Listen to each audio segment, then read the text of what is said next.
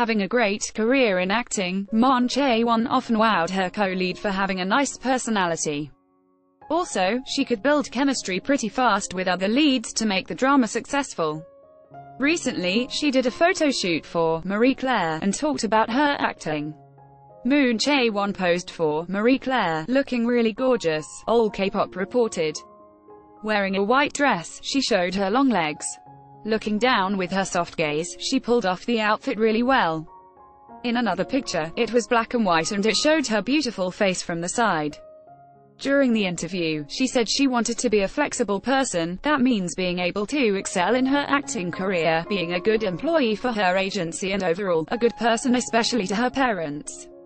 Fans have missed Mon Chae Won a lot since her appearance in her last drama, Goodbye Mr. Black, last year.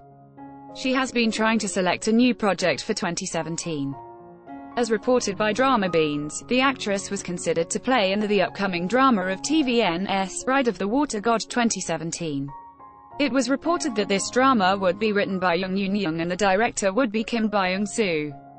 According to the report, though, it would be hard to see the actress alongside Nam Joo-hyuk, who was previously considered for the lead role in the movie. Although the two of them are likable, Moon appears to be too mature for Nam. But the actor's role in Bride of the Water God 2017 has not been confirmed and there is still time to see how things turn out. Mon Chae Won started her career in 2007 under MS Team Entertainment. She then moved to Namo Actors in 2016. Since her debut, she has starred some dramas, like Innocent Man, Good Doctor, Goodbye Mr. Black, and many more.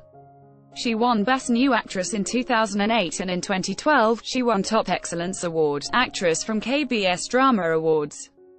She also won many other awards to complete her achievements. Copyright 2017 kpopstars.com